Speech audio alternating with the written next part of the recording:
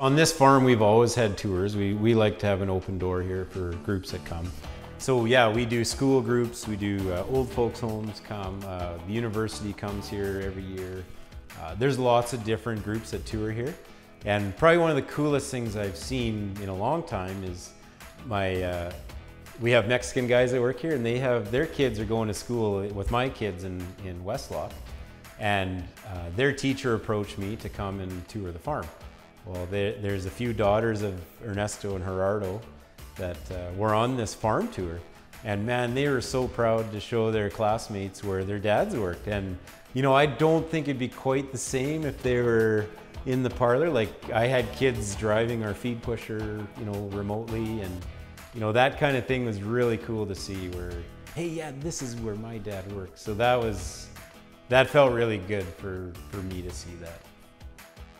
My sons actually gravitate more towards the farm. My oldest son actually did some parlor milking when we had it. And yeah, it was pretty tough on him, even for a young guy. Like, he was, you know, not quite at his wit's end, but he was getting tired. And as soon as we started touring, I've toured with him to look at these robots, and he's like, oh yeah, this is awesome, Dad, like, this is cool. And yeah, I think even for our younger employees and to attract new employees, I think there has to be some kind of progressive vision on the farm, and technology, I think, has to be a part of that, for sure.